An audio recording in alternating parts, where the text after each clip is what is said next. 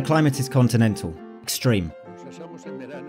We cook ourselves in summer and we freeze in winter. But from the point of view of viticulture, what is usually neglected, the thermic change during the maturation time, which is very important.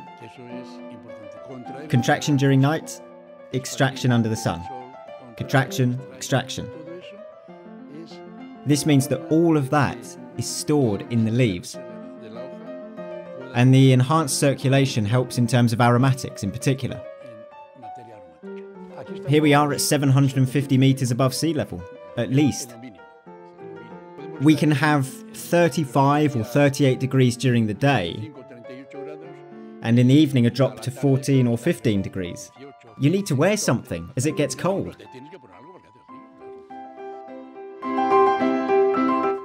Viticulturists were very careful with their clonal selection. They knew what vines gave the best grapes. Right before harvest, they tied the vines to then know which ones were the best. They took the tips of the plant and tied them together like this. After the harvest, they knew which ones were the best, as they had marked them.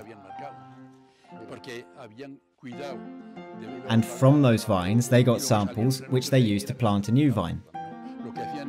With this method, they dug a hole in the ground and they buried a branch they bent, sometimes breaking it a bit.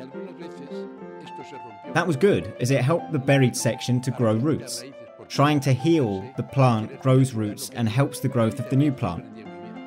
Viticulture is naturally ecological because with this sun, sometimes we have mildews. But everybody knows what times you need to apply preventative treatments.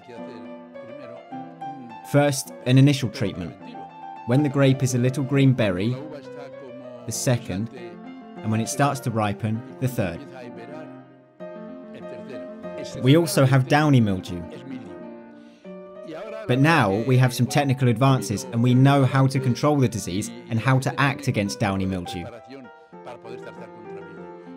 But years gone by, we had mildew and all was lost. We try to preserve the essence of the fruit, and depending on the wine we want to make, we use one or another method.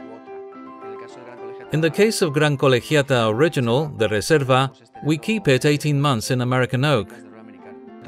All the wines in the winery were called Colegiata, which is the most important monument that we have here in Toro, worth visiting.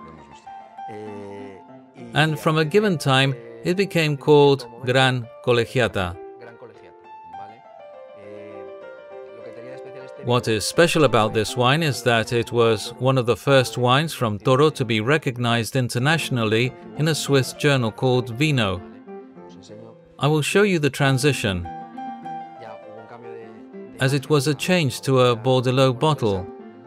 Precisely in that year, 1982, it participated in a tasting of the Vino journal, which is still an important wine publication, against other wines from the Duero River, with those from the best-known producers of the Duero, and it was the one most liked. From there we explode, and with us, the denomination of origin. We have returned to the Burgundian bottle as a recognition, as we call it now the Gran Colegiata Original, because of its origin. At that time this was a wine in a very Rioja style somehow, which is what was successful in Spain at that time. Now it has become a Reserva of the 21st century. It started elaborated by Manolo the father, and this one is more the style of Manolo Fariña the son.